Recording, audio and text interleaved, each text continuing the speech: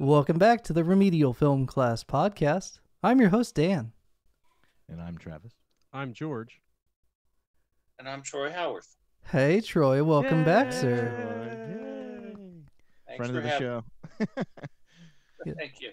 Friend of the show, commentator extraordinaire, author of all fantastic, mostly horror. Is it all horror still, if we count the Kinski as horror? Well, it's a mix, let's say. It's primarily horror, probably, but there's other goodies there, too. Cinema extraordinaire.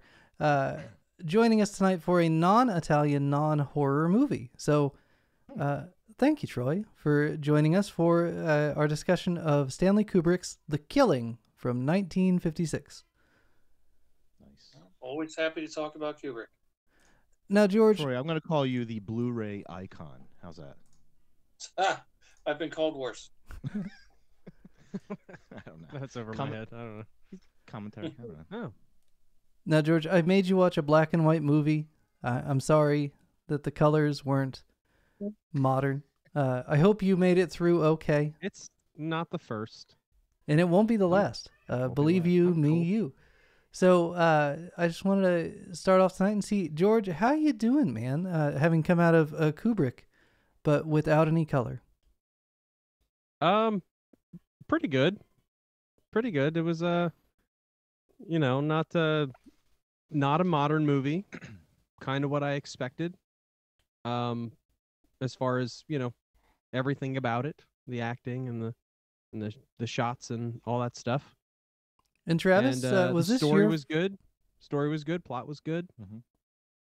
Yes, this is my first viewing of this movie. And so give me your quick first impression, Travis. Do you want my last night's impression or today's impression? The other day, I really thought you liked it, but I think you were talking about our next movie. Yeah, When I go back and reread our text chat, I was like, wow, Travis loves this movie. I'm doing good. And oh, he means next week's movie's good. He hates this one. Damn it. I did not hate it. There were things about it that I didn't like the narration, which was throwing me off because I don't know. It's the movie wasn't Kubrick enough for me because I'm working backwards. So I'm seeing his early work, knowing the masterpieces that he's going to make. So I was watching it, and I was like, and I knew why we were watching it, so I was trying to look at why we were watching it. I don't know why we were watching this. I know now. I have finishing it. I have like a very small maybe idea of why we're watching it. Excuse me. But I thought it was good, man. Now, Troy, a little bit of background for what we're doing right now on the show. We've been watching the Nolan Batman trilogy. And then in between, we've been exploring the influences of Nolan, the influences upon Nolan's work, and why his Batman movies are more than just like comic book movies, but they are like cinema, and why they exist within this greater context of cinema, hence The Killing. Now, what's your background with Nolan Batman movies and with this movie? Well, my background with Nolan Batman movies, I mean, I've seen them. I suppose I probably liked them more then than I do now. The first one, I remember thinking, this feels like 2/3 of a really good Christopher Nolan movie with 1/3 of a dumb, overblown action movie that doesn't feel like him. That's fair. That's fair. I thought, if this film does well, maybe the next one will be more pure Nolan, which it was. Dark Knight is one of those films that came out and, it was kind of acclaimed and, everybody was in sort of rapture over it, what an extraordinary film it was and blah, blah, blah. And I like it, but it's one of those movies that I think hits everything a little too square on the head. It's kind of a movie where people don't really talk. They pontificate. They kind of make big, heavy points a lot of the time in a way that doesn't feel very naturalistic to me. The third one, which everybody seems to dislike, I actually kind of like because I thought at least it had more of a sense of humor. Because to my mind, and bear in mind, I'm not really a comic book buff. That's not really my thing. That's not what I grew up with. and comic book movies in general really aren't my thing, although I do think some of them are more interesting than others. But I did think that, in an attempt to make them more kind of realistic and an attempt to make them seem a little bit more gritty, they kind of lost a sense of fun. So I appreciated the third one, that there was a little bit more sort of tongue-in-cheek humor, and it was a little bit more just sort of fun and enjoyable and entertaining. I mean, ultimately, they aren't huge favorites of mine. When I think of Christopher Nolan, the two films of his that I really like are Insomnia with Al Pacino and The Prestige with Christian Bale. Those are the ones that I kind of gravitate towards. So that probably tells you a lot about what I'm like and what I kind of get out of those films. Prestige may be my favorite Nolan flick, if you don't count the Batmans, because I have a Batman bias. But of his non-Batman stuff, Prestige is just, oh my god, dark. I loved Insomnia. I think we're going to probably watch that. I think Insomnia was really terrific, and it was for until The Irishman came out, and I guess it was 2019 at this point. It was the last great film performance that Pacino gave for a long time. I mean, I always enjoy him, but he did kind of fall into a rut of doing, frankly, rather crappy movies and usually just kind of hamming his way through them. But he's really, really terrific in Insomnia, and so is Robin Williams. Yeah.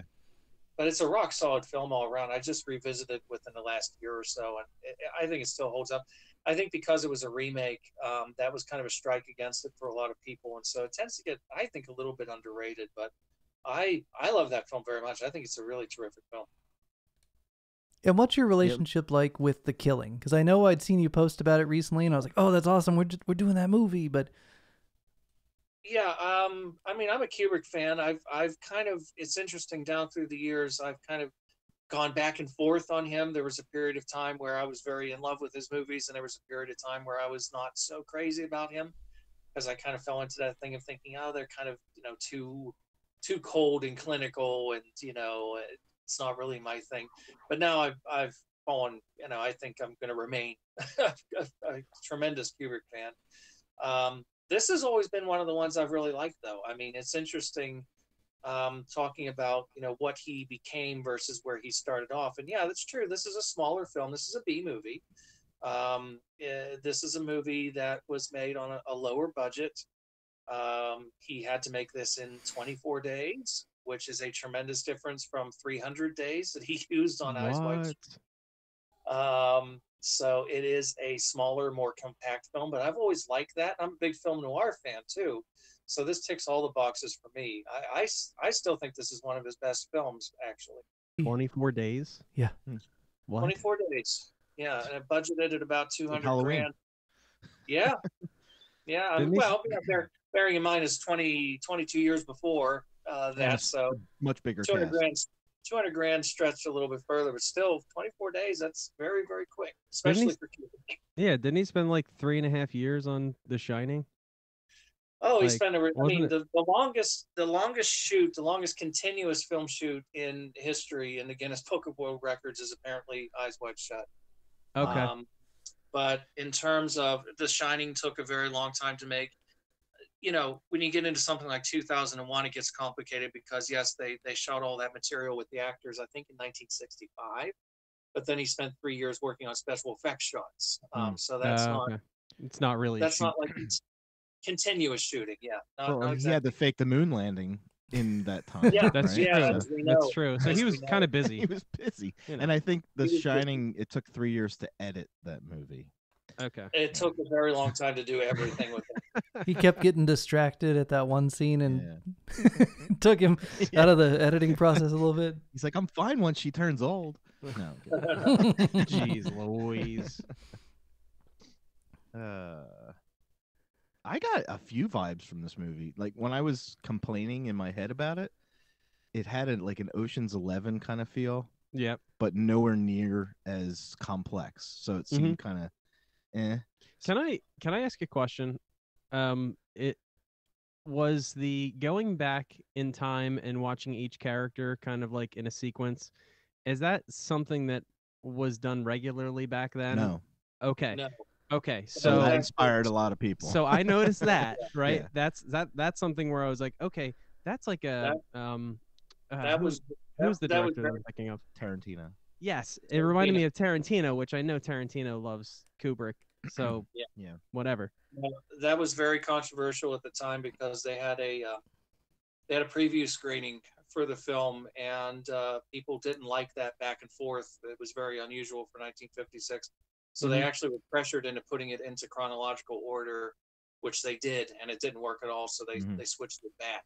So the jumping around like that, the nonlinear structure, very, very big influence on Tarantino, especially obviously Pulp Fiction and Reservoir Dogs. I think in particular, you can see the DNA of this movie all over it. Yes, Reservoir Dogs was the one I was thinking of mostly. Yeah.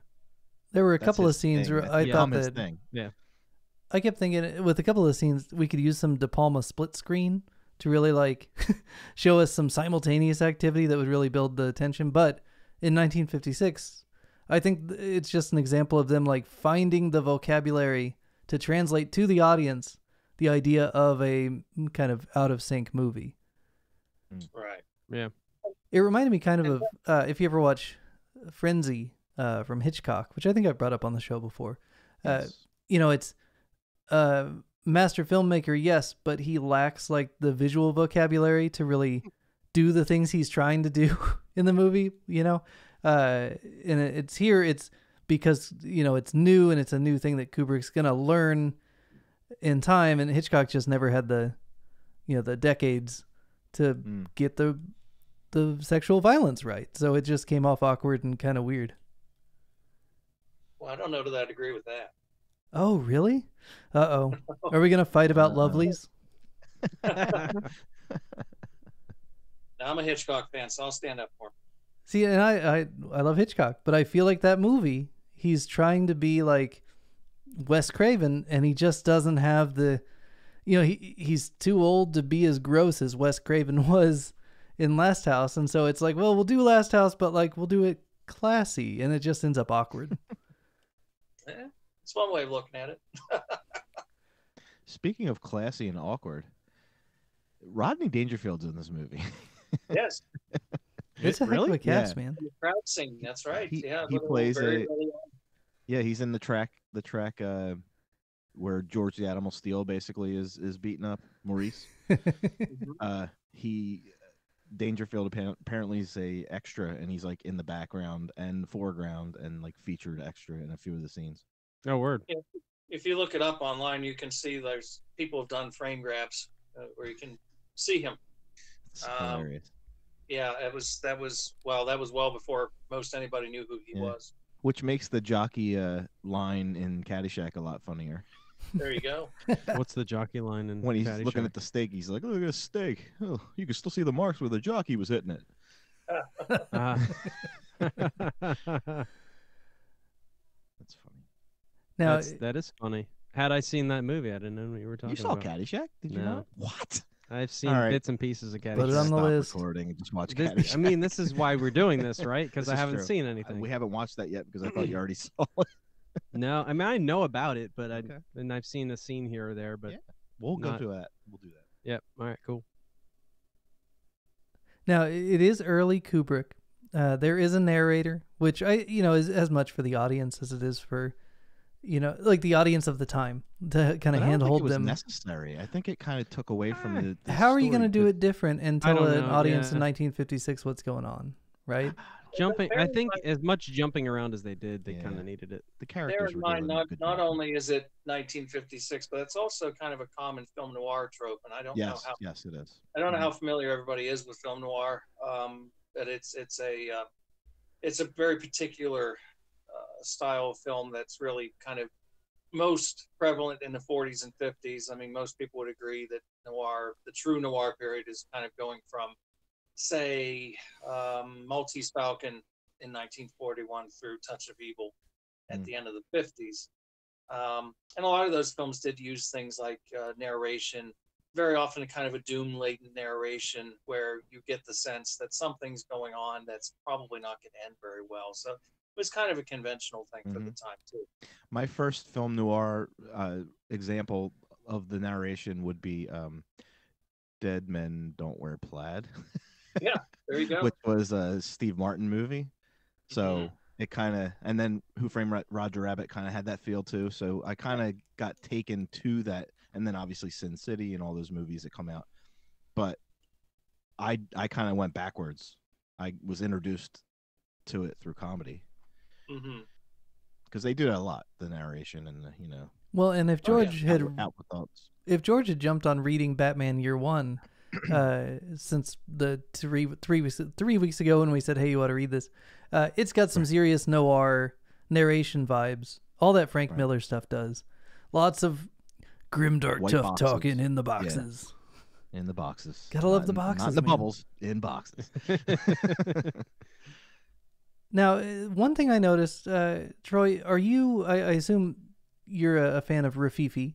I think most of us film nerds are. Is this movie capitalizing on Rafifi, or is it coincidence? Because it's like a year apart. Monkey from Lion King.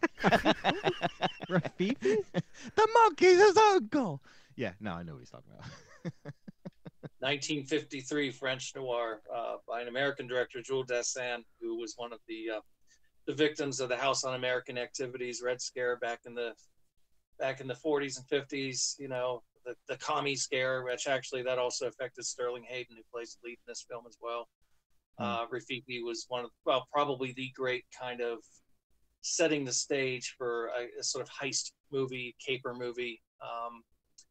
I don't know that they were necessarily thinking of that one specifically. I mean, bear in mind, Kubrick is only at this time 27 years old.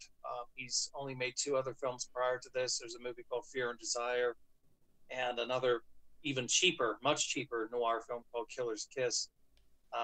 And I think at this point, he's just trying to find good commercial material that's going to help him to kind of make his mark and get started. So I'm sure he was aware of Rafifi. I'm sure that at least on some subconscious level, he was thinking of that and was influenced by it. But I don't recall ever reading any specific quotes from him saying that was what made him want to make this particular story. Fair. What do you think, Dan? You think he had only seen it later? After that? Guys, Carpenter answer? I don't know. I'm not gonna go there. Not influenced by it. I saw it later on. Is Troy aware of that? I doubt that Troy's aware of my campaign. But he does have a book on. So I think he would enjoy it, though. Troy, a little preview of your book coming out about Umberto Lenzi, one of my favorite Italian maestros. Question for you as the author of this book about Lenzi. Where do you fall when you look at the works of like Halloween, especially compared to some visual, some visuals in especially the first reel of Seven Bloodstained Orchids? Are you? Well, what do you think about the controversy? Right. I don't know that. I know that Carpenter is a big fan of Dario Argento, and certainly had seen movies like Bird with the Crystal Plumage and Four Flies on Grey Velvet by the time he made Halloween. He's also familiar with Bava's work. He may well have seen some of the other movies. I mean, Lenzi's stuff really didn't get that kind of play in the U.S. He may have seen it, but I think sometimes it just is kind of a good old-fashioned coincidence. I think sometimes we look for homage and ripoff, where sometimes it is just kind of coincidental. I think one of the big connections really was Bob Clark's movie Black Christmas, which Carpenter definitely was aware of, and there is a story behind that as far as, having talked with Bob Clark about making a sequel to Black Christmas, which never happened.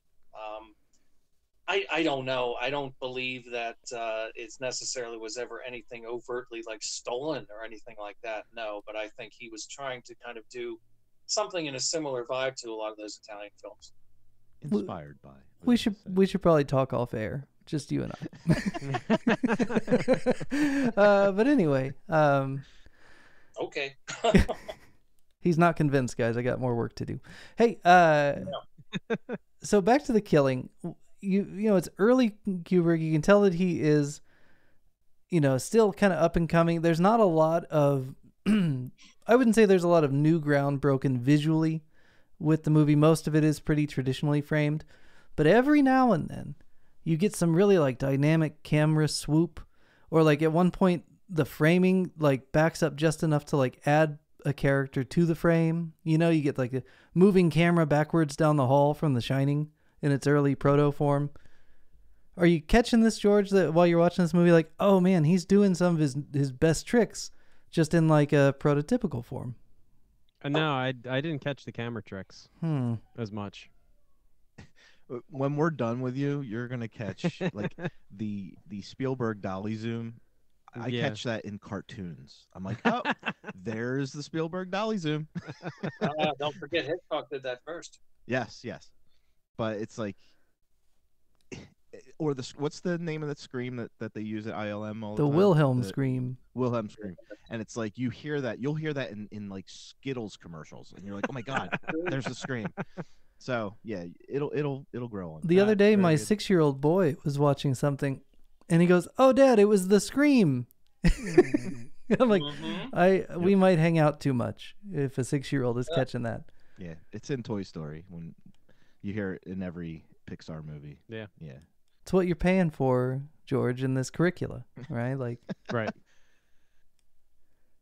No, you didn't see the Wendy theory in The Killing? It's like no. The very early stages.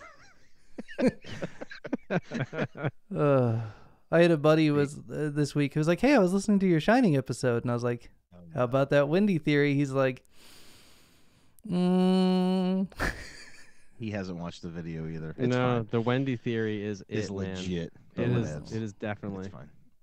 Troy, we'll talk offline. At the very least, Kubrick made that movie to have satisfied multiple people and theories on purpose. On purpose. He did it on purpose. I swear. Okay. That's how I feel. We'll get you eventually. We'll get you there. Yikes. Hey, George, you always fail at this, but I'm going to ask you anyway. Yeah. Did you happen to recognize the main actor in this movie? No.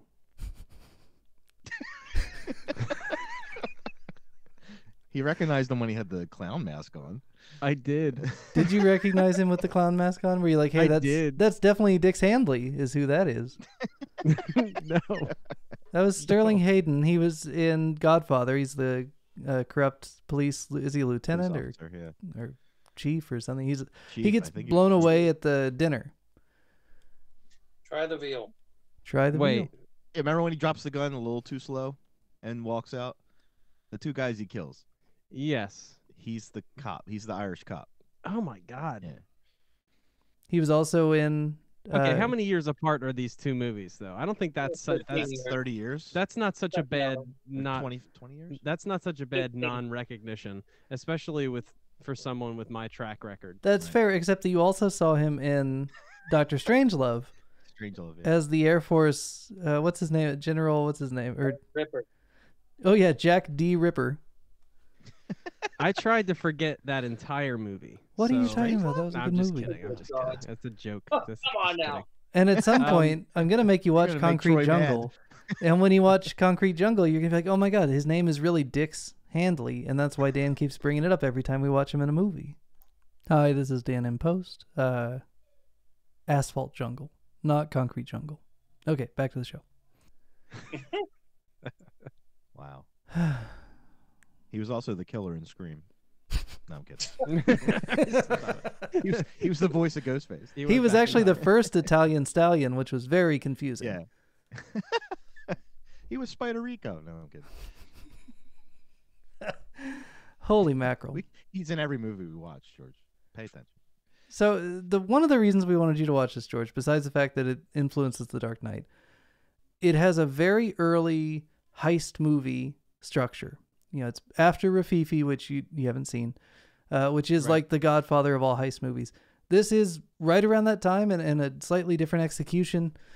It's got the timeline jumping, which necessitates a narrator, although I like a narrator. The Town That Dreaded Sundown's narrator may be my favorite thing about that movie besides the trombone.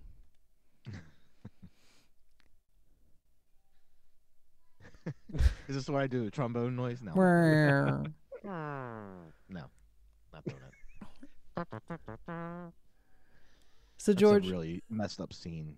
It's a great movie. I'm sorry. It's Great so movie. bad. It's on sale right now. I saw one of the websites selling it for like $15. Everybody needs to buy one. Wow. It's a good movie. George, why did we make you watch this when we're about to talk about The Dark Knight? Obviously because the clown mask is the Joker. Yes. That is pretty much the mask that the Joker wears, and that's on purpose. First But it's scene. not the only reason. No, not the only reason, but like when I'm I saw that assuming- mask, I was like, "Oh my god!" Yeah. But the whole, even everybody getting wiped out, like it's all there. Yeah. It just took me a while to recognize it. Like Mhm. I'm watching this movie, I'm like, okay, where are the influences? Totally not realizing the other things that I was learning, like the Tarantino stuff and Yeah. But then once they got into once I noticed that the wife was cheating and then she was plotting behind the back of the husband, Mm-hmm. and then I'm like, okay, this is gonna go wrong. And then I started realizing, okay, and then when he put that mask on, I'm like, oh, okay. But then I also realized these guys are getting wiped out. No one's gonna survive this thing except for the bus driver. Right. Right. What bus driver? Bus driver. No, yeah, it's almost like this is an hour and a half version of the first 3 minutes of The Dark Mhm. Knight. Yeah, it's like it picked up right at that point. Boom. Yeah. And It's actually, almost like if I was doing like a pitch for this movie, be like, so you saw The Dark Knight, right? You know the first 3 minutes? That's If the you whole like movie. that 3 minutes, watch this movie. now there's a little bit more than just the first 3 minutes, but I mean, Yeah. yeah, for the most part, The Dark Knight is doing like the Simpsons parody version of this movie with its Yes. opening, with Yes, that big absolutely. IMAX sequence, which if you'll remember Mhm. back in the marketing, they were showing that sequence in IMAX as like a preview Yeah, in it was a IMAX trailer. theaters. And so instead of a trailer, you could go and watch up through the reveal of him under the mask as like a, way to get people all hyped up for The Dark Knight, which it's weird They now, really like didn't need that. 14 years later to be like, oh yeah, at one time we had to convince people to go watch the best superhero movie ever. But Yeah. we did, and that's how they did it, by showing them The Killing starring the Joker. Nice. But note too, I mean, it doesn't just stop there. Stranger. The Joker's main weapon, the shotgun, right? Mhm. Same weapon as Yeah. Handley, or I guess what is his name in this one, Sterling? The main guy. Johnny Clay. So he's got his shotgun, he's got the mask, and he's got the Mhm. giant bag, right? Like that. Yeah. In The Dark Knight, it's duffel bags, but I mean, it's the same kind of, it looks like you're throwing a body in a bag because of all. It's huge. It's Yeah. it's amazing. Huge. It's big, heavy. But there's one other thing that I want you to remember, and spoilers if you haven't seen The Dark Knight, listeners. Think about what Joker does with the loot that he steals. Yeah. He torches it. And in this one, it wasn't his intent, but Well, he torches half of it. yeah. But I mean, Yeah. his half, his cut, he torches. His And in half. this one, Or, you sorry. watch it just evaporate on the runway. Yeah. Pretty baller stuff, man. Although, you feel bad for the guy. It's not about money. It's about sending a message. Yo, dude, I have never wanted to kill a dog before in my life until I watched this movie. You didn't like the dog? No. The dog is the hero of the movie. I think we Actually, can all the agree. lady, too. Actually, no, the dog doesn't know any better. Scratch that. I like the dog. It's the cargo driver. The lady. Yeah, okay. The The lady. lady, man. Oh, man. I mean, if you're blaming anyone for the outcome of this movie, it's got to be the guy that picked that suitcase. Yeah, and it had to be a friggin' monsoon coming through that it caused a whirlwind like that.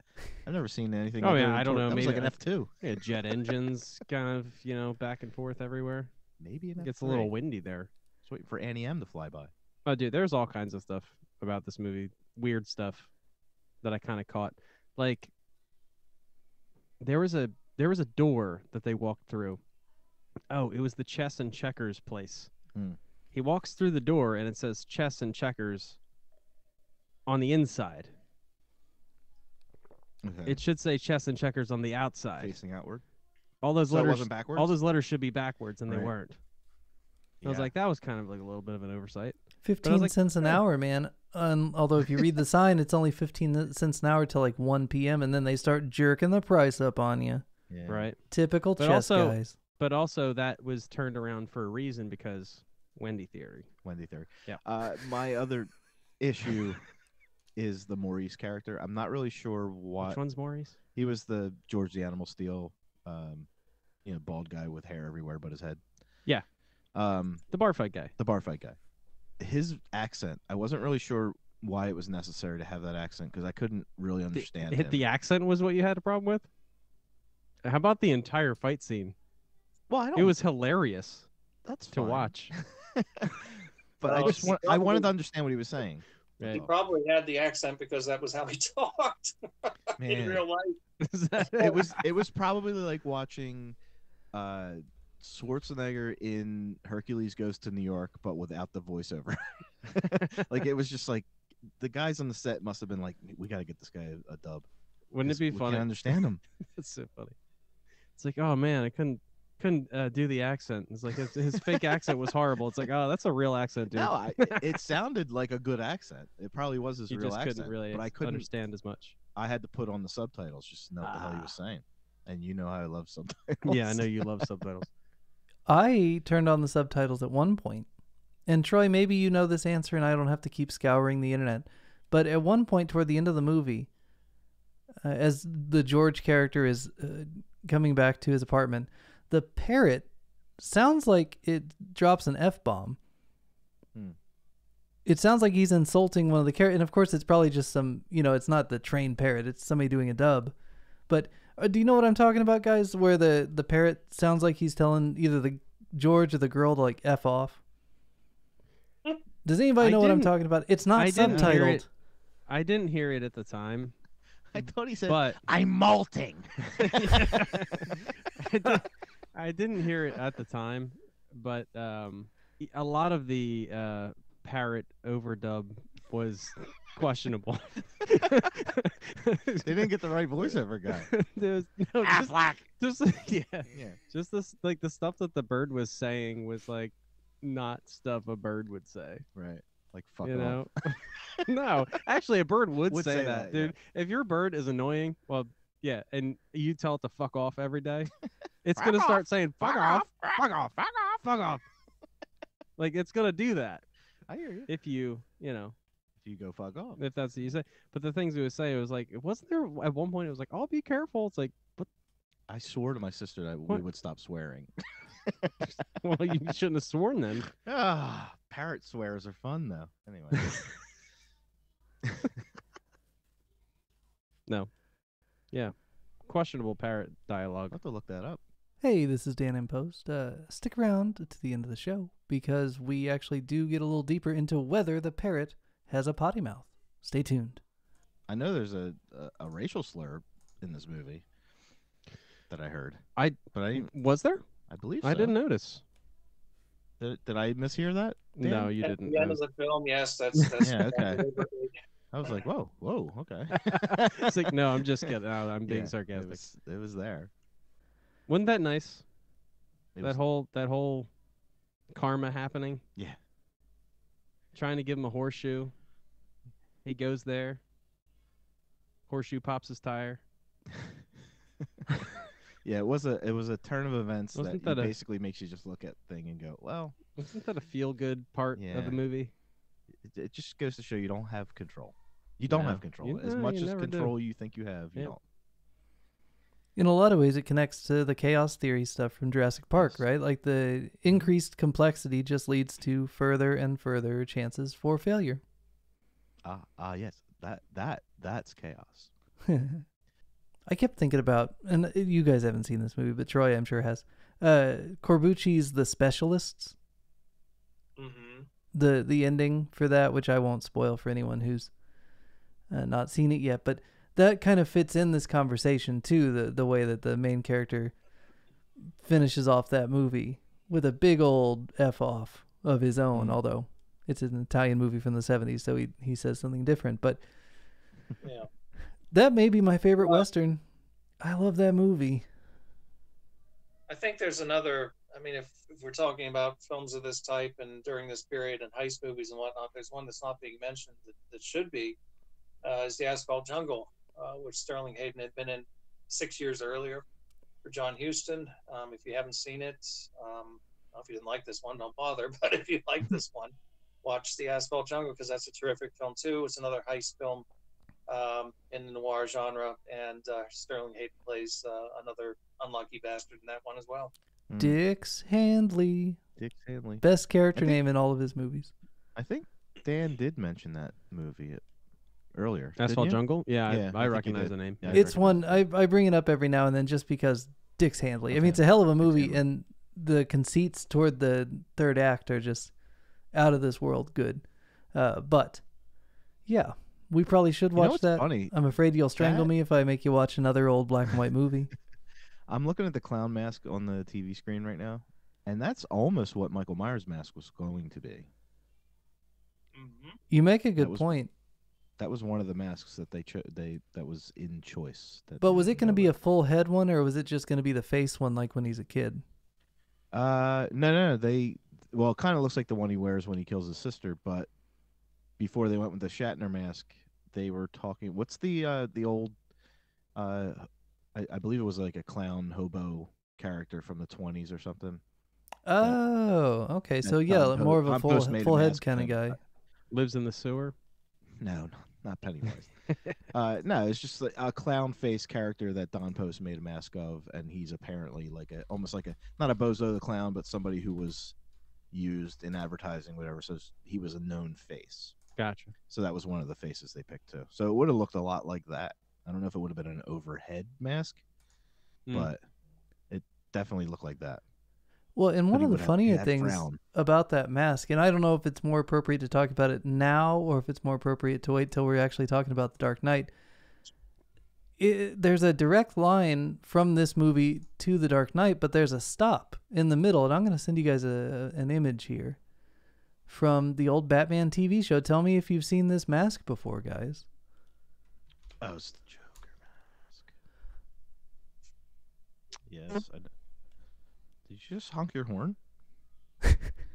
Who did that? That was. I don't. Oh, jeez. It was a little creepy. Somebody honked. When the picture came up. But yeah, there's an episode in the '66 Batman where an unknown opera singer is singing on TV, and then he pulls the mask off and reveals the Joker makeup underneath, which is 100% The Dark Knight, right? Like, I mean, they just. Oh yeah. The thing about, like we talked about, I think last week when Travis wasn't here. When you are DC Comics, it's not stealing. It is utilizing your property. And they utilize the heck out of that scene in The Dark Knight. And all the nerds like me who've seen that image since we were kids, we're just like, oh my God. Sing us a song, Heath Ledger. Whatever doesn't kill us makes us stranger. Oh, yeah. Oh. It would have been great. A missed opportunity for Mr. Nolan. What the heck, dude? It would have been cool if he sang, because I know he can sing, so it might have been interesting. Just splice in that scene from 10 Things. Just CGI the makeup on him. Halloween H2O style. I have such a big problem with... we'll talk about it when we get to the third movie. Talk about wasted opportunities. Oh, jeez. You just sparked it when you talked about that movie. That's what I do, man. I spark you to get mad, and then we have a show. That's the format. Frequently, yeah. Short little angry dude. When I'd say it, you'll be like, "Oh wow, yeah, that would have been nice," or you were like, "Nah, nah," or I'd be like, "Nah." What's up with that theory? Yeah, no. It was actually Catwoman the whole time, just having a dream. Yeah, every time. She was mentally unstable. No, I was very angry about the fact that when they brought in Gordon Levitt to play in Rises, I saw that announcement, and I was the opposite of the announcement when Ledger was announced, because I didn't really know he could do that. So I was like, Heath Ledger's the Joker? But then when they hired Levitt, I was like, oh, they're bringing him in to play the Joker. because he looks just like Heath Ledger. Hmm. So I said they're probably going to do like an Arkham scene or something where he can put that same appliances on and he'll look just like Heath Ledger. He's an amazing actor. He could have totally pulled it off and it would have been perfect. And then they make him John Rob. Blake. Yeah. Unknown, ooh, just created for this movie. Don't look too closely at the man behind the curtain, John Blake. right. No, I was fine with that. It just thought it was a missed opportunity to hire somebody that looks exactly like Heath Ledger and not cast him as I don't know how much Joker. looking like Look Heath it- look Ledger it up. matters. Well, no, but I mean, he would have been able, actor-wise, he would have been able to do the work Yeah. to basically embody what. Yeah. I get it. existed. I get it. But like when I watched The Dark Knight, and we're talking way too much about Dark Knight right now, but the Heath Ledger Joker, I don't see Heath Ledger at all. No, you don't. Like at all. And it's perfect.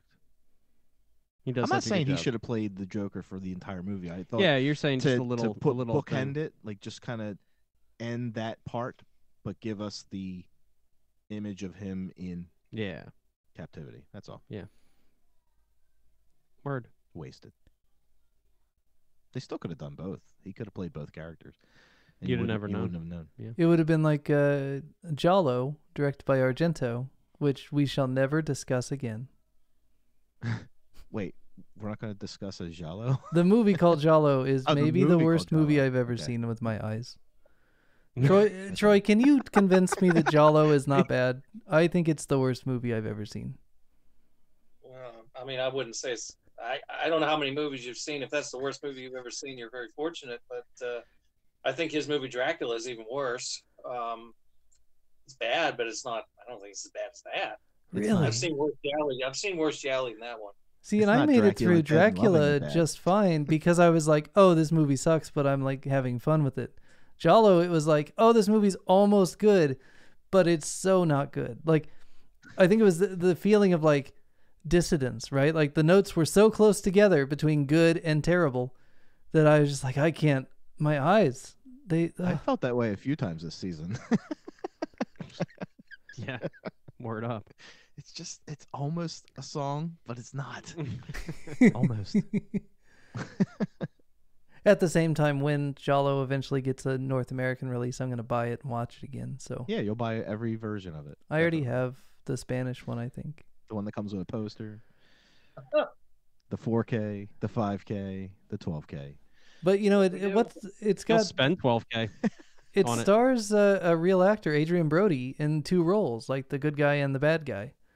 Oh, I mean, cool. Adrian Brody, Oscar nominee or Oscar winner, like real good actor. Yeah, I know that name. Miserable movie. Oh, how old is it? Like the early 90s, mid 90s?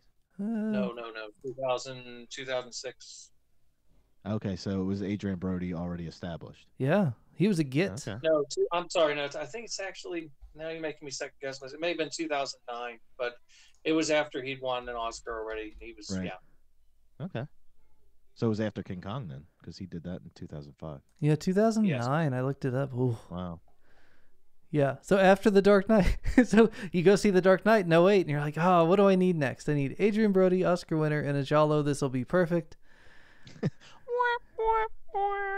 so sad. Dracula 3D is terrible, but it's like fun. I don't know. But is it like Leslie Nielsen as Dracula bad, or like Dracula Dead and Loving It? You know, if it weren't for the awful CGI, it's probably better than half of the Dracula movies ever made. Like if Okay. I think about some of the 70s ones that just go off the rails. Yeah. What about Once Bitten? I mean, we're Probably talking, haven't it's seen that. close, man. Wow. Yeah. That's sad. But I'm very excited. Argento's new movie comes out soon. Troy, are you as excited as I am? Well, I'm looking forward to it. His last three films have been bad. I'm a big fan, but it doesn't make you have to give up your fan club card to admit somebody made a bad movie. true. Although I think some people seem to think that way. It's the first movie he's made in a decade. That's the longest break he's ever had. It's the first film he shot, the first feature film he shot in Italian since the 5 Days back in the 70s. That could be a good thing. And it's a script he's wanted to make for many years, and he's very excited about making it. That's another plus. And it's a young kind of crew that he hasn't worked with before. So, yeah, I'm looking forward to it. I don't expect it to be deep red or tenebrae, but if it's a good mid-tier movie, I'll be happy with it. Dan's sitting there going, "Wait, lose your membership card?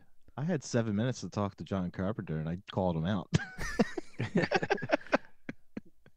I don't know if I would say I called him out. Okay. What's all this about Carpenter? You're confusing me at this point. So a while back, I did one of those Comic-Con type things where you get to do a video conference with a celebrity, and it's mostly like, "Hi, I'm Dan from Missouri, and I'm a big fan," you know? And I think that's what he was expecting. Because then I was like, hey, so I asked him, you know, not a lot of people are watching Umberto Lenzi movies in the 70s. Like, are you seeing these at film school, or where did you see these movies? And he leans back in his chair and nostalgic, nostalgic, like for a minute, he legit. Abort. He said he leans back in his chair and he just kind of goes, yeah. And then he like realizes, oh, I just did that. And he sits up and he goes, oh, I mean, I saw those movies later. I didn't see them at the time. And I was like, I don't know, John Carpenter. I might have just caught you. Your theory is that Halloween's just a ripoff of Seven Bloodstained Orchids. I would say my theory is borrowed imagery. In college, he saw at least the first, I would say probably just the first reel of Seven Bloodstained Orchids. And he was like, oh, that's a cool visual. That's a cool visual. That's a cool visual. And so when it comes time to make the Babysitter Murders, which becomes Halloween, and I don't know how much of this is Carpenter and how much of this is the other guys, but, you know, the book, the behind... I don't have it in front of me. The Behind the Mask or whatever they called it, the big Halloween behind the scenes book that came out a couple of years ago starts with the producer of Halloween on a plane back from an Italian film festival with this idea to do the Babysitter Murders. He's like 76. And so it's like, I mean, I have a YouTube video, Troy, breaking down just, you know, frame comparisons. Like, hey, look, these shots are the same. These shots are the same. Why are there dead pets? These shots are the same. Why is there a cut on her left arm right before she falls down the steps? The lady in the blue shirt gets cut on the left arm from behind. It's just like, okay, I mean, God, these are like the same visual. Unbuttoned blouse, and of the same color. It could have been interpretation, but unbuttoned. Right after Dan completes his interrogation, you get the, I'm getting it's time to go. Time to wrap it up. Time to wrap it up. It was legitimately time to go. He didn't hang up on me. He was very nice. I'm a huge Carpenter fan, as you all know, but that is one thing that you know, there's a lot of coincidence there for, you know, and he brought up Argento. He kind of redirected to, oh yeah, I'm friends with Argento. I'm like, yeah, I can tell because deep red's all over Halloween, but you didn't say that. No, I didn't say that because. Yeah. And it's fine. You know, the thing is, right, Nolan, we're going to find with The Dark Knight, borrows a lot of things from the zeitgeist. And the thing I keep hanging my hat on with this is when Nolan does it, he's picking stuff that everybody saw in film school. He's picking movies from Criterion. He's picking movies that, like, are in the mainstream of film nerddom. So when he puts the heist from The Killing in the first 3 minutes of his movie, he's not stealing it. He's like utilizing our culture, our cinema culture, to make art. Right. But when you say you never saw the guy's movies and then you take a bunch of stuff from the guy's movies, it's kind of disingenuous. And I really think you're way over exaggerating, quite frankly. I've written books on both of these men. I know, and I checked the indexes before I talked to you last time just to see if you even broached the subject. I was like, does Troy get into this at all, or is this just my problem? It's just me. It's my problem. But we did honestly, I don't believe it. I know both films very well. I can definitely see some generic crossovers, but again, this was not a movie that got a big distribution in the U.S. back in the 70s. Well, that's the problem, right? He's not. It's fine. He saw that movie later. It's fine. But we did end that conversation with saying the good thing about Carpenter is even if he's inspired by anything, he made it better. He perfected it. I think one of the things I've always respected with him is he is honest about his influences. Certainly, go back to 1979. There was an interview in Cinefantastique. It was devoted to an entire issue devoted to him, And he does talk about Bird with the Crystal Plumage, and he talks about Four Flies in Grey Velvet and Deep Red. Big fan of those films. He talks about Deep Red and Argento on the commentary for Halloween. I don't think he was ever trying to be slick about hiding that. I don't know. I don't think we can assume that he saw a film that really didn't get much of a distribution in the U.S. And that is now readily available, but at that time, that wasn't necessarily the case. It did get some play here, but I don't know that we can assume that he necessarily saw it at the time. Maybe he did. Well, that's why we asked him. Right? Well, and that's why the question was, where are you seeing this movie in 1976 or whatever? So, Troy, question. Yes. The movie Halloween, the two kids that are at the final kids, what are their names again? Tommy and Lindsay. Lindsay, really? Lindsay. Where did he come up with that name? And he says it a bunch of times too. I just thought that was ironic. I don't believe any of that. When Dan was bringing all this stuff up, I was literally, my ears were turning red because I'm like, this is my favorite movie. Do not. And he did. I did. And he showed me screenshots. Travis will believe this when Dan believes the Wendy theory. Yeah. The Wendy theory is way more legit than this, but it's fine. Hey, Carpenter said no. I'm going with no. So, Troy, it's 1976. The producer of Halloween is coming back on an airplane from an Italian movie. Let me just, Troy, just. Well, you are aware that there are other things made in Italy besides thrillers, I hope. Oh, I am aware. So here's what I'm going to tell you. He's coming back from a movie, 1976. You've seen The Tough Ones, I assume, probably more times than I have. Play that music. The Tough Ones music is the Halloween music. I mean, it's the same. Maybe it's the same. Saw lots of movies when he was in Italy in 1976. Cool. He wasn't in Italy. The producer was. Oh, whatever. It's a little weird. It's a little weird, right? Give me the keys. What the fuck? Yeah, I've never noticed a similarity. Which song was I just humming? You don't. You know what also sounds like the Halloween theme? Jaws. Oh. No, do you know what else sounds like Halloween? Deep Red and Tubular Bells. And the Tubular Bells, exactly. Yep. So I think it's far more likely that they're taking from the Tubular Bells. Yeah, we've discussed the music in this enormously popular and successful film in 1973. And also, by his own admission, the music from Deep Red. Yeah, I mean, I'm glad that you agree with that, because at least we finally, you said something, because on the show, we've talked about the evolution of that non-Herman horror theme, which was basically Tubular Bells, Deep Red, then Halloween. And without those first two, you don't get a Halloween theme. Yeah. So, yeah, okay. Oh, absolutely. You did say that. I'm not a totally insane person, but if you go back and listen to the Tough Ones music, it sounds a lot like Halloween. Putting it like that, I can hear it now that you mention it that way. I never noticed it myself before. I mean, that's a battle for Franco Michelizzi to fight because he's the one who wrote the music. So, yeah, fair enough. I don't know. Is that something that was on the radar at that time? It was playing in theaters in the U.S. In 1976 and in the late 80s, late 70s rather. It was re-released under a couple of different titles. Who knows? I mean, I couldn't say for sure, but yeah, I mean, the Lenzi connection. I'm sure Lenzi would be very flattered. I'll put it that way. And I'm sure Lenzi would have liked to have thought that he influenced everything that was ever made. I kind of get the impression that maybe he seems like a cool dude. I like him a lot. He was an interesting character. There's no question. Very talented. Made a lot of good films. He made some not so good films, but most people don't.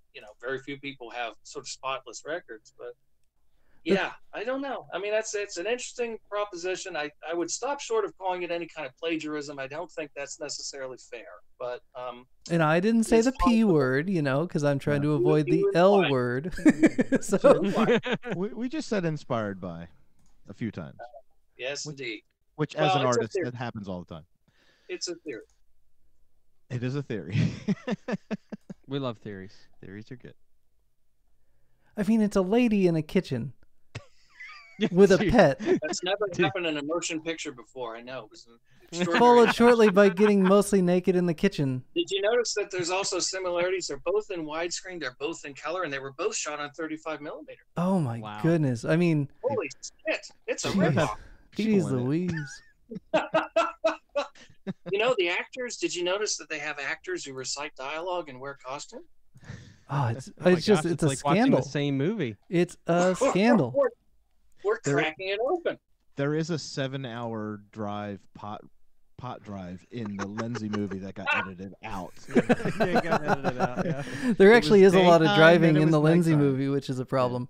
That Lindsay movie, the first act is great. And here's the thing. If I was a director who was going to borrow some imagery from that movie, I also would have skipped the last 3/4 of that movie because it gets really boring real fast. Oh, I like it. I think it's fun. I think it's an enjoyable one. I mean, it's not necessarily one of the best gialli. That's the thing too. There were so many of those movies being cranked out in the 70s, and very few of them got over here in any kind of meaningful way. And that's the difficulty because people do this thing all the time. It's like with Brian De Palma. Everybody goes apeshit over the fact that in Raising Cain, there's a scene where John Lithgow, bends down and somebody's standing right behind him. Oh, the Tenebrae. Everybody's that's from Tenebrae. Well, I mean, De Palma has been interviewed specifically about the whole Argento thing. They've asked him this, and he said, look, back in the 70s, Scorsese showed me a couple of these movies. They didn't really make much of an impression on me. I do remember Bird with the Crystal Plumage. Okay. Bird with the Crystal Plumage does have a scene where Tony Musante bends down, and you can see somebody standing behind him.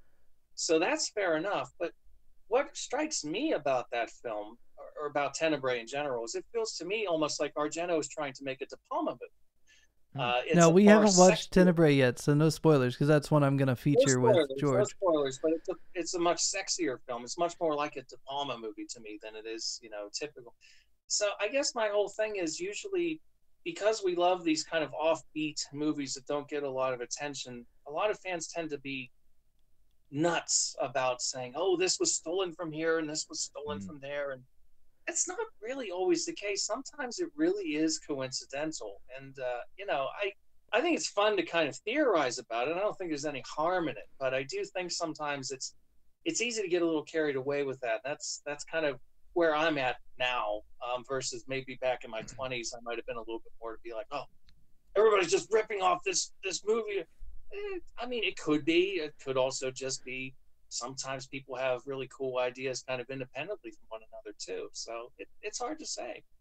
Plus, we're in kind of an era of with the YouTube and everybody's doing their YouTube shows and they're doing Easter eggs and this and that, and they're always pointing out, and this is from this and this is from that, and 9 times out of 10, the guy never even saw that influence. He just kind of, I know what you're saying. That's the funny part. I mean, it's, and I think a lot of things are subconscious.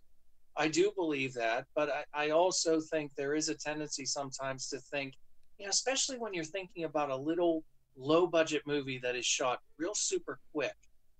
I don't know that they have time to always sit there and think, I want to recreate this because this impressed me in this little movie that nobody ever saw. And I want to take this and I don't know that that's always a possibility or if that's really even practical in terms of making a movie. Maybe, you see something at a drive-in or something and you think, oh, that's a cool scene. And maybe it's subconsciously in the back of your mind, you kind of recreate it. But to me, there's a big difference between that sort of thing happening, which can happen and does happen, versus somebody kind of looking at an obscure film and saying, I really like this movie. I don't think anybody's familiar with this. I'm going to rip the hell off of it. I think they call that the Friday the 13th Part 2 is what they call Well, that's a whole separate discussion too. Yeah, there's a lot of theories about that versus Mario Bava. I mean, it's hard to say. I kind of get a little hesitant sometimes about wanting to draw too strong of a case about it. It's just like, well, it's kind of cool that there are coincidences and there are certain things that kind of echo. But beyond that, I don't know. Like I said, to me, it's very difficult unless you have somebody connected with the film saying, oh yeah, we were influenced by this or we saw that or whatever, which does happen. Otherwise, you're getting into theorizing, and it's just tricky to say for sure whether something really did or did not have an influence. That's all. So you're saying is, if you don't just give the person making the movie the benefit of the doubt, you could just become obsessive. A little bit. Try to find it in everything. Does it sound like someone we know, Travis? I don't know. All I know I've done it. Like I've directed plays and I've done things where I've borrowed from other inspiration. Oh, I thought you meant become obsessive. Because I've become obsessive, not about movies, about guitar pedals, but in the parts that they use. Yeah, I mean, before there was even the internet, when I was in, I think, middle school, my art teachers used to tell us to go buy a bunch of manila folders and then go through the newspapers and magazines and cut out artwork or photographs or whatever that might inspire you. You know, make folders in your filing cabinet, you know, different layouts that you might like, or different, you know, paintings or this. Like, yeah, so you got to get back then, you got to get inspired by inspiration. something. Yeah. So, you know, if I were a filmmaker, then yeah, I would definitely do a scrapbook of techniques and be like, oh yeah, that looks great. If I ever make this movie, I'm going to use that technique. Like, I can totally see that. Sure. Well, and the unique thing about film, you know, we're only now at like the 100-year mark for mainstream commercial film.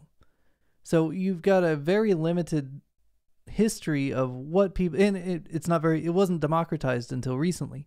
So you have a very small pool of visual techniques. Going back to the beginning of film, going back to the beginning of music, there's no way that you could just, you know, catalog all of it because it's been going back too far. Same with, painting. You wouldn't be able to catalog all of human history of painting, but you could legitimately, you know, as a company, catalog every human film in a much more reasonable time. So what you've got is like a smaller pool to draw from. So I think, I mean, you know, everybody ends up with a shorthand, and a lot of it is going to be influenced by what you've seen in the past. And there's also a fallacy where, you know, I may at first think, okay, these two guys are ripping each other off, when really they're both ripping off Hitchcock, who did something similar 10 years before either of them.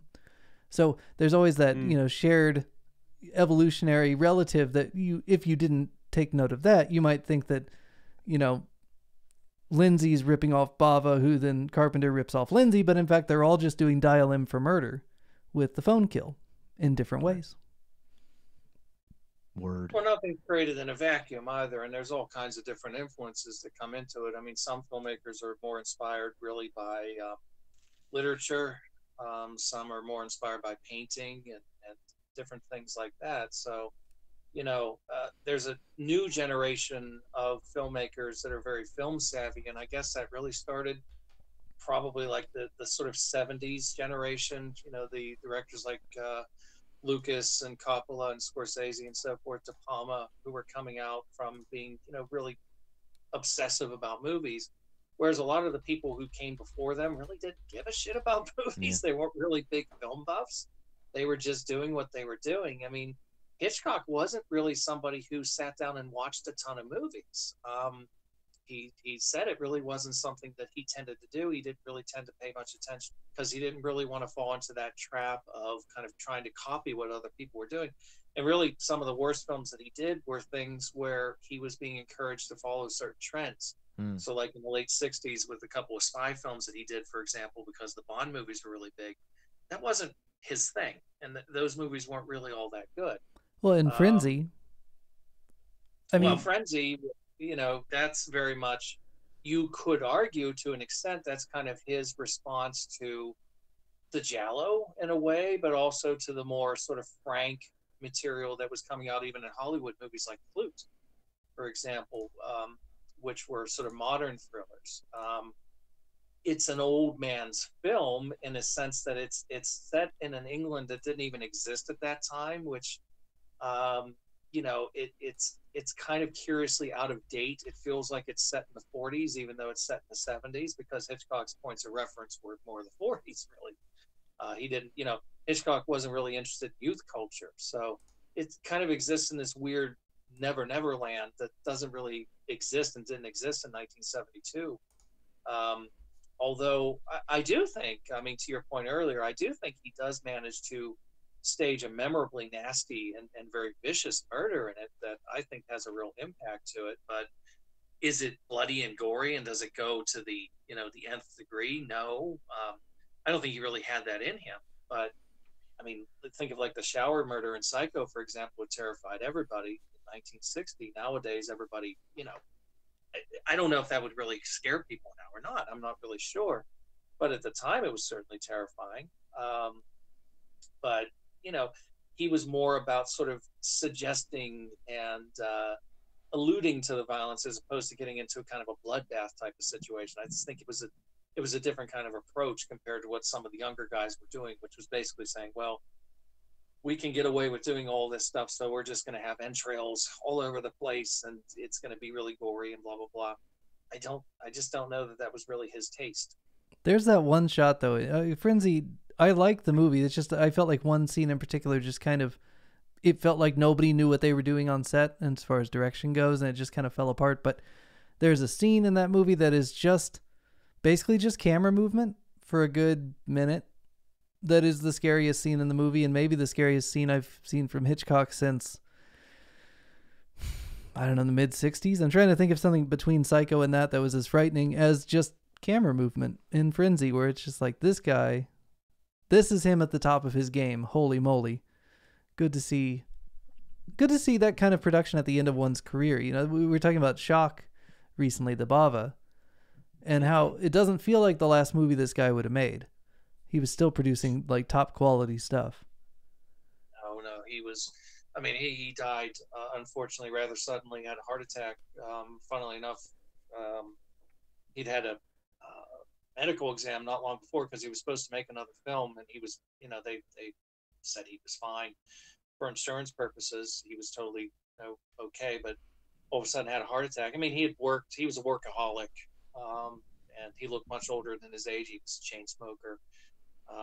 But no, he still had movies in him. It was unfortunate that he died when he died. You know, but unfortunately, that's the way it goes sometimes. He dies at the age of 65, whereas, well, we still have Argento, for example, you know, making films into his 80s. So you just never know. Look at Clint Eastwood. I mean, he's like 173 years old. Eastwood, yeah. Well, there you go. I mean, he's still directing Oscar award-winning movies. It's crazy. You know, this is a guy who's taking care of himself. I mean, on a certain level, if you know, take care of yourself and don't have the bad habits like smoking and drinking and everything else, you know, that's going to help you in the long run, I guess. But I mean, look at Tom Brady. Tom Brady. Yeah. Yeah. I try never to look at Tom Brady. Look at Keith Richards. Unless he's in my rear view mirror after he gets eliminated, then I look at Tom Brady. Keith Richards died 10 years ago and no one told him. He's still figuring it out. I think he's probably mummified by whatever he did in the 70s. You know, they find like that person in the bogs where the oils of their body have become like soap. That's him. Yeah. Now, we've gone a little bit off topic, but I think we've stayed in the ballpark because in the end, what we're going to do by the time we get to The Dark Knight is we're going to Halloween it. And I'm going to show you what it's ripping off, and it's going to break your heart, Travis. I'll be fine with it. I think I've been put over your knee a few times enough that I. Well, you already said survive that Nolan doesn't rip off. That's true. This might be I don't know if we'll have to see. We'll have to cross that bridge when we come to it. But believe me, when you see the Italian influence on The Dark Knight, you are going to lose your mind, and I'm going to break the internet. So get ready. Very good. It's the weird thing about influence too, because, you know, very often directors like Nolan and others, you know, they're making films for a modern audience, and they're doing things, you know, that are very contemporary or whatever. Even if they're honest about what they're taking things from, a lot of younger people aren't going to want to go back and watch older movies like this. I mean, it's unfortunate to me that there's a lot of people who would watch a movie like this derisively, that they would laugh at it, think that it's hokey and it's old and it's black and white. Black and white sucks. I mean, I grew up, in the 80s watching old movies on TV, and I never saw them as hokey. I never saw them as dated in that way. I've always understood that, films are made, they reflect the periods in which they're made. So Nolan is, he's referencing something like the Killing, for example, but I wonder if a lot of people who really love that film would take to a movie like this. I'm not sure. Right. Well, I'd say from our experiment tonight that probably not, given at least George's reaction to The Killing. Maybe not. Wait, what? He said he liked it. I liked it. Yeah. I told you last night I didn't like it, but I was nowhere near finished. I was just like, "What? Why am I watching? Why are we watching this?" That's what I sent him a text. You're I was right. like, "Why are we watching this?" Because it's like Ocean's 11, Ocean's 11's uglier cousin or something. I can't remember what I said. Now, And then you're like, just save it for a pod. when I was watching it, I was thinking, wow, this really must have blown minds back in 1956 because of all the right. the And cutting, because I had it's well, you're a old Tarantino news. boy. Yeah, exactly, it's Yeah. old news to me. But Yeah. like I'm like, whoa, this is 56 is probably the first time. that was a happy accident. This was We done. weren't making a reference to Tarantino until I realized when I finished this movie. I was like, oh wow, he's gonna like it because it's very, very Pulp Fiction-ish. Mhm. So Yep. boom. So You're let's welcome. tell But yeah, George. I didn't think it was terrible. I thought it was good. I mean, it's a movie from freaking Right. what is it, like 80 years ago at this point? 50, was it 70 years ago? 56? Like, yeah, it's good. But to It's go back good. to what Troy was talking about, I remember watching the Peter Jackson King Kong remake in the theater, and I'm sitting there and I'm watching. That movie was made for me. That is a masterpiece, That that movie, he was speaking my language. Yeah. So I'm sitting there and I'm watching that movie, and that movie is chock full of everything that Troy just talked about, because it's like the T-Rex scene or the V-Rex fight scene is put in there for the modern audience. He's fighting 3 V-Rexes. It's ridiculous. It's off the chain. But then when he gets ground level, he has a frame by frame reenactment fight from the 33 Kong. From the punch to the jaw to the beating of the chest, it was just a frame by frame homage to O'Brien. And then when they get to the city and he's chained up on the stage, I'm like, all right, what are they going to do here? There's the orchestra playing the old score from the Cooper movie. I'm like, oh yeah. And all the costumes are from the 33 movie. And they're basically saying, yeah, this really happened. And the 33 movie was a dramatization of what happened. And I'm just watching it with a shit-eating grin like, oh my God, if I were ever given millions of dollars to make a movie, it would have been this. It would have been this, yeah. And then they danced in the park, and I was like, fuck. Can't win them all, man. But then when that went away, I was fine again. But that was just the one thing that took me out of that movie. It was a celebration. I was just watching. I was like, this is exactly what people are supposed to do when they homage a classic. Yeah. The opposite of what they did with the Psycho remake. Oh, Oof. yeah. Oof. Which But I haven't even- watched and won't. No, don't watch it. Even when talking about like audience sensibilities and so forth for the time, I mean, to bring it back to Halloween again, I mean, compare that film in 1978, how it played in 78, and I don't know how it would play now. I don't know if people would still really find it as effective as they did then or not. Whereas the direction it had to go in the 80s, because all of a sudden it's getting more into gory slasher type fare, and so the second one is that much more amped up and it's that much more gory. Take it all the way to last year when they put out Halloween Kills, which is just this again kind of bloodbath kind of an approach, which is very far removed from what the original film was, but in a way you have to kind of adapt to the tastes of the audience, so that always factors into it as well. And that was a divisive one. We aren't going to talk about that yet because this fall we're going to have George watch 2018 Kills and then Ends for like a little trilogy. So we're going to have to save that for October. Sorry, George. But I I'm looking forward to that discussion. I think Yeah, I can't wait to see it's going to get bloody between Travis and I. We Yeah. might have some bloodshed. Travis in is so pissed about that movie. I don't know why. I'm sure I agree with you, Travis. Yeah. Well, thank you, Troy, for joining us. It's always a pleasure to have you on the show, man. We can't wait. Tell us a little bit about your upcoming Umberto Lindsay book.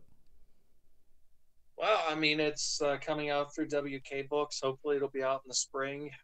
Again, kind of looking at the entirety of his career, going all the way back to the very beginning and talking about all the different types of films that he made. He's somebody that for years I didn't really rate him as much as all that. I was a little bit dismissive of him for a variety of reasons, but I've become obviously much more fond of him as time has gone on, and I'm a big fan of a lot of his films, especially his police films from the 70s, which are really terrific. He made some good gialli, and unfortunately he's better known in the U.S. for things like Cannibal Ferox, which I don't think is really, indicative of what he was truly capable of. So he's a good example of the kind of Italian working director during that period of time who just, whatever was in fashion, he was making them. Adapting to whatever was popular at a given time and cranking out a lot of movies. So the man made a lot of movies. A lot of them are quite good. Some of them are quite bad, but they are all part of a very interesting filmography. And this is the first book written in English devoted to his films. And I'm looking forward to see how people will enjoy it. Well, thank you so much, Troy. Travis, do you think we ought to tell George what we're watching next week? The one we've been trying to watch. The one we keep trying to watch, but you got sick and then we couldn't. Yeah. Yeah. I think we're going to watch a movie that was inspired by The Killing. Okay. And also inspired many events in The Dark Knight as well. Is it called Chill? No, it's not a source. Chill. No. It's Heat. Ah. We are going to finally watch Heat. The opposite. Heat. And if we don't watch Heat, maybe we'll watch True Lies. We've been threatening to watch this movie for like a month now. Yeah. But think of the things that you did watch. I listened to your Batman episode with the cartoons. Yeah. The animated. Good stuff. And I was playing along. I was saying things and realizing I'm not part of the show. But, well, that teaches you to get sick. You can't do that anymore. I know. I can't do that anymore. Well, I think I'm good. I don't think it'll happen again. Who the hell knows? I got all three, so we're good, I hope. Thank you so much, Troy. Anytime you want to do podcasts, let us know. We like to have you on. Absolutely. Well, thank you for having me. It's always fun. And I hope you enjoy talking about Heat. That's a great film, too. Now go listen to the tough ones real quick and tell me how you feel. The other thing I keep telling the guys, and it drives them crazy, and I think our audience likes it, is that the way that you write a John Carpenter theme song is you just say the name of the movie on a keyboard. Oh, God. So, Halloween, Halloween, Halloween, Halloween. Thing. Jaws. Well, the thing. Jaws. He didn't do the thing, but yeah, the music anyway. But that's what James Bernard did. The composer did a lot of the Hammer movies, and Carpenter's a big fan, so that makes sense. Hold on, guys. Did Troy just agree with my insane theory about... You got him with one of them. Yeah. Did you just agree with my insane theory? You didn't sing the Jaws theme. It doesn't work across the board, but it does work on a couple of them. That is amazing, guys. Batman. Yeah. Batman. Superman. Batman. I mean, all the Batman movies do it. Superman does it. Wow. Yeah, that's also not as good as the Wendy theory, but we'll go with it. Yeah. Well, it's based on concrete fact, not conjecture. So You're right. It just can't be as fun as the Wendy theory. Word. All right. Well, Troy, I'll send you a bunch of screen caps from the two movies side by side so you can see my points. And I can see the cracks forming in your armor. It's happening. Are we going to get a Troy in post? We might get a Troy in post. You never know. Look at these photos and then send us an audio of you arguing with Dan. I think that'd be a fantastic side Troy episode. In post. That'd be great. I'm calling it. There you go. Thank you for joining us on the Remedial Film Class Podcast. As always, you can find us at facebook.com/remedialfilmpod and on Twitter and Instagram at remedialfilmpod. We'll be back next week with Michael Mann's classic Heat. think Meg sent something. It She said didn't wanna she be part sent of an the show. attachment, but I didn't actually get an attachment. Yeah, I couldn't open it either. Is that a parrot? Oh, it's saying, it's a bird.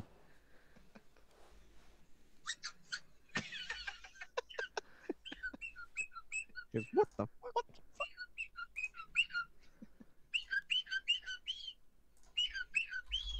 Here it is.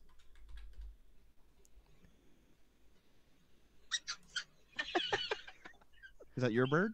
I'm gonna find that No, clip it's- for you guys real quick, because I'm telling you, he says something it would not have passed the censors, and that's why I was just like, that's really weird.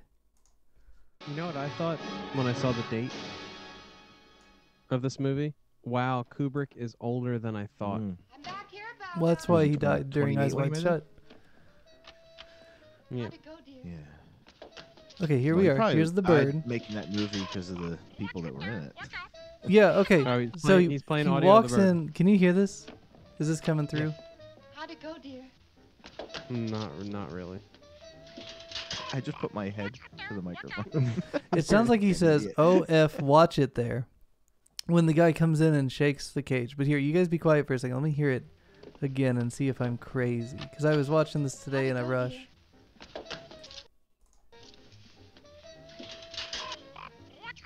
Yeah, he says, "Oh f, watch it there," is what it sounds like to me.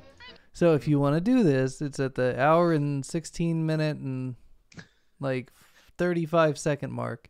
It's a George Bruder film. George Back into walks the in lab. and bumps into the It's a Bruder film. bumps into the bird cage there, and it goes You actually said to hour, the right. hour and 16. Hour 16, and then play it Alright. from there. All right.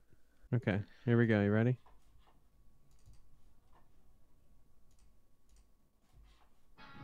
Volume up.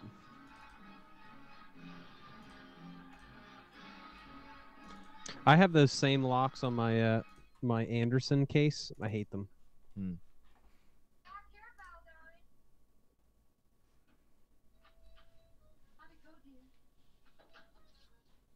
Not well. Oh fuck! I told Oh you, fuck! I'm not crazy. I might be Maybe. crazy, but I'm also not wrong in this particular instance.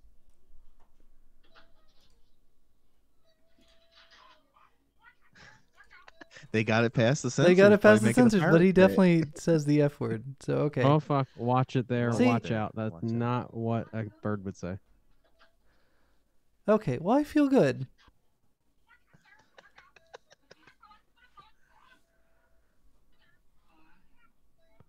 Also, it's like an Amazon parrot in like a parakeet cage. Yeah. Yeah, he's not spreading his wings in that thing. Watch it there. Watch out. Watch out.